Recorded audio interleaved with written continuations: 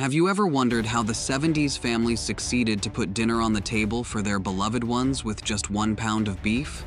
Or which bicycle was far away safer than traditional bicycles? How to make your kids to enjoy learning the multiplication table? Hey there, fellow 70s kids. Are you ready to take a trip down memory lane? Today, we're going to revisit some of the most iconic products that defined our childhoods in the groovy decade of the 1970s. So, sit back, relax, and let's rewind to the days of bell-bottoms and disco. Mood rings. The mood ring was one of the biggest fashion fads of the 70s, marketed as an accessory for the me decade, a time when people began to actively explore their feelings. The color-changing jewelry first became popular in New York City and quickly spread throughout the United States. Each mood ring contained a temperature-sensitive liquid crystal encased in quartz. As the body temperature of the wearer changed, the crystals changed colors. Each color the ring displayed supposedly corresponded to a different mood. There were 7 colors in all, each with a different meaning. Blue meant happy, reddish-brown meant insecure, black meant the wearer was upset, golden yellow was a sign of tension, and so on.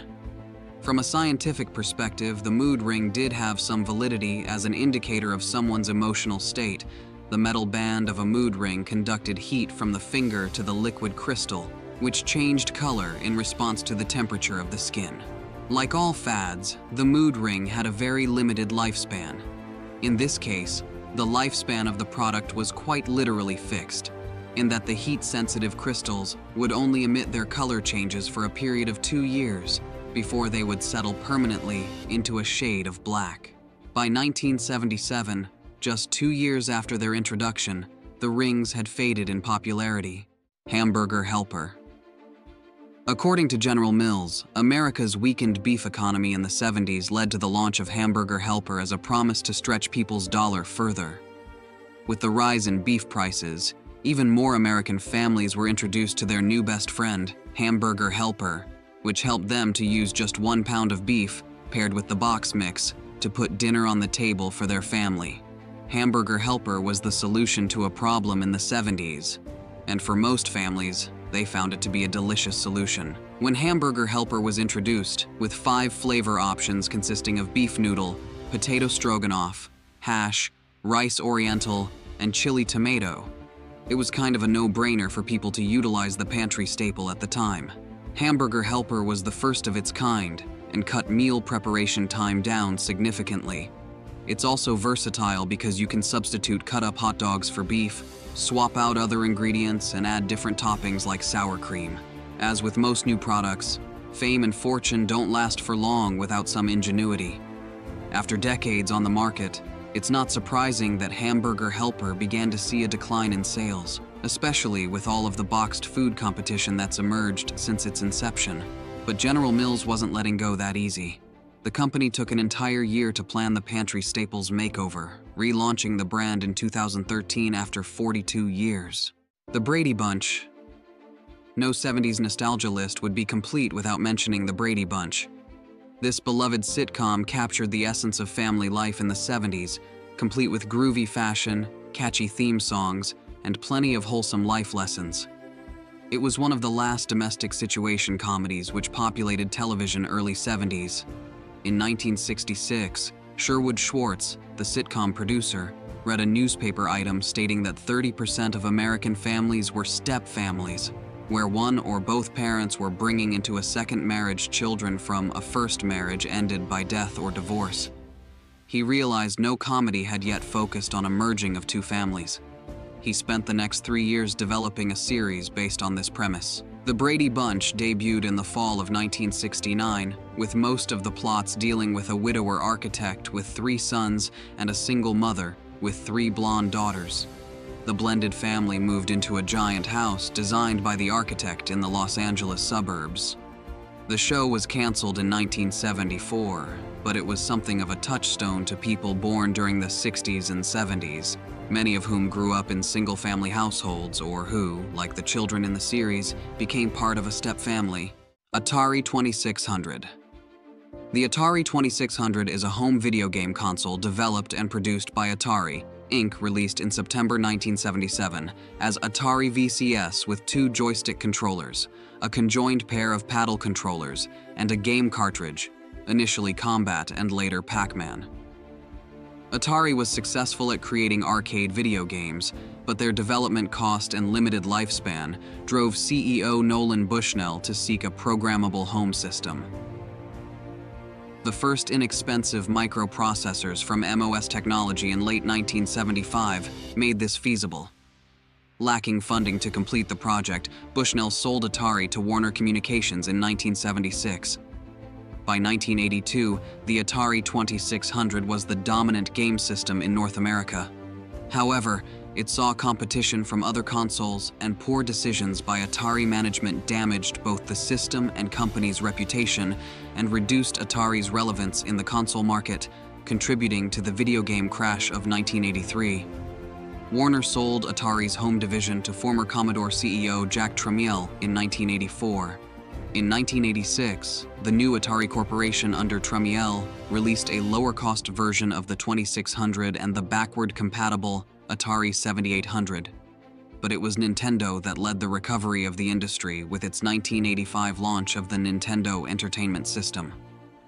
Production of the Atari 2600 ended on January 1, 1992, with an estimated 30 million units sold across its lifetime. Big Wheel.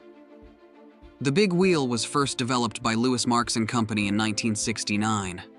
It was a very popular toy in the 70s in the United States, due to its low cost and because consumer groups said it was a safer alternative to the traditional tricycle or bicycle. The design was quickly imitated, under a variety of brand names. Although Big Wheel was a registered trademark, it was frequently used as a generic name for any toy whose design resembled that of Marks. In 1972, Carolina Enterprises introduced a Big Wheel-style tricycle called the Hot Cycle. By the late 70s, Marks sold the Big Wheel brand name and molds to Carolina Enterprises, to become known as Empire Industries, makers of the Power Cycle brand, which was Marks's biggest competitor. Big Wheel by then had grown to become a household name. An additional boost to the success of the Big Wheel was a report released on toy safety spawned by the Consumer Products Safety Commission. The report stated that of many bicycles and tricycle-related injuries, the low-slung Big Wheel was far and away safer than traditional bicycles. Big Wheel continued to be a leader in the cycle category until Empire Industries was forced to close its doors in 2001. The brand was reintroduced under new ownership in 2003 by Alpha International, Inc. of Cedar Rapids, Iowa under the Empire Toys brand, and is more colorful and safer than ever. The engineers have been able to redevelop the look of the original 1969 Big Wheel with the safety and appeal of our modern generation. Polyester leisure suits. The 70s was a decade of transition, and the young adults were trying to find themselves separate from the previous 20 tumultuous years. In the early 70s, one fad emerged as king, the leisure suit. Originally intended as a more lightweight, casual answer to the Norfolk and safari jackets worn by most upwardly mobile men, the leisure suit, also known as the Hollywood suit, was popular in Southern California and the surrounding region.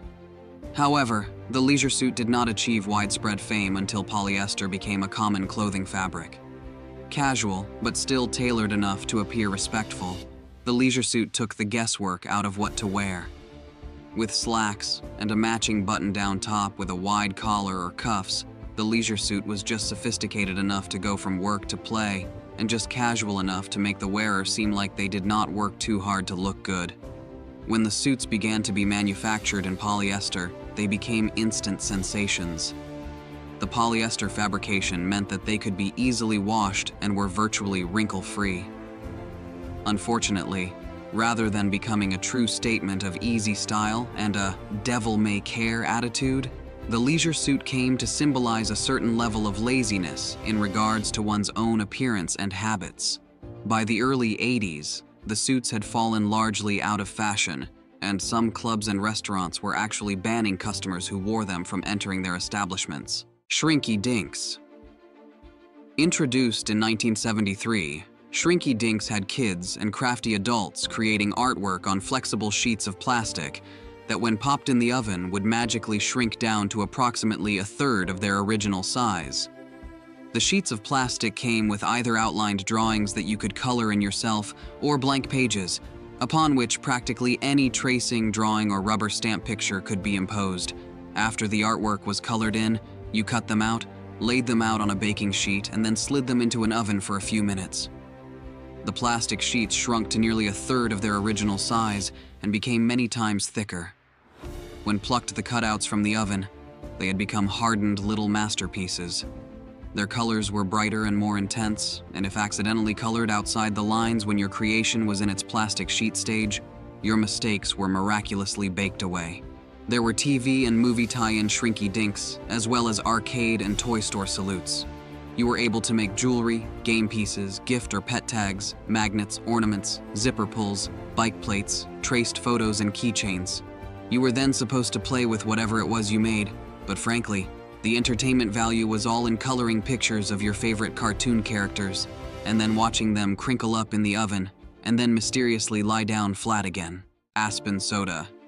Introduced in 1978, Aspen was a clear, apple-flavored soda, its name evoking crisp mountain freshness and aiming to capture the essence of apple orchards in a carbonated form. It was meant to compete with all the lemon-lime sodas on the market, which there were many of. For some reason, though, there wasn't an apple-flavored soda, and PepsiCo stuck a bunch of money trying to fill this void. This refreshing beverage was available from 1978 to early 80s, introducing a unique apple taste to soda lovers during that era. PepsiCo sought to capitalize on the association of Aspen with a cold, wintry environment to promote their chilled apple soda pop. This marketing approach seemingly aimed at portraying Aspen as a sophisticated beverage, targeting an older demographic rather than a younger one. Though its tenure was brief, this plucky upstart attempted to carve out a niche for apple pop amidst an onslaught of fruit-flavored soda pops. It was eventually rebranded and revamped as Apple Slice. With just a snap of apple, Aspen was gone in a snap by 1982. The exact reasons for PepsiCo's discontinuance are fully transparent, but it's possible that consumers merely liked citrus flavors and sophisticated-sounding sodas didn't sell. Stretch Armstrong. This was a large, gel-filled action figure that was first introduced in 1976 by Kenner. Stretch Armstrong was made of latex rubber filled with a proprietary gelled substance similar to corn syrup, which allows it to retain shape for a short time before shrinking to its original shape. This is an action figure shaped as a short, muscular man with blonde hair, wearing black trunks. The doll's most notable feature is that it can be stretched from its normal size of about 15 inches to 4 to 5 feet. If a tear does develop, it can be fixed with an adhesive bandage. Information on how to repair Stretch is provided in the toy's instruction booklet, which is included in the original box. The Stretch Man idea, as it was called, was pursued with two different bodies in mind. One was a sumo wrestler, and the other was an all-American blonde hunk. The sumo man was too bulky and large, so the all-American body was cast by Kenner's model maker Richard Dobeck, and the resultant resin model was taken to a latex doll manufacturer in New Jersey, where the first bodies were dipped. As the unbreakable toy, he was perfect. Bending, pulling, twisting. Nothing could bust him. His extraordinary stretchiness drove fans to the toy, as its limbs could be pulled out to 4 times their natural span and still managed to squeeze back to normal size without the smallest stretch mark. In 2016, at the New York Toy Fair, Hasbro announced the return of the Stretch Armstrong toy in its original 1976 design, Schoolhouse Rock. The Schoolhouse Rock series of animated musical shorts that ran on the ABC network on weekend mornings from 1973 to 1985 dazzled a generation of young viewers raised in front of the television. Vibrant, catchy, exuberant, fast-paced, and entertaining, they were also educational and instructive about basic grammar, mathematics, science, and American history.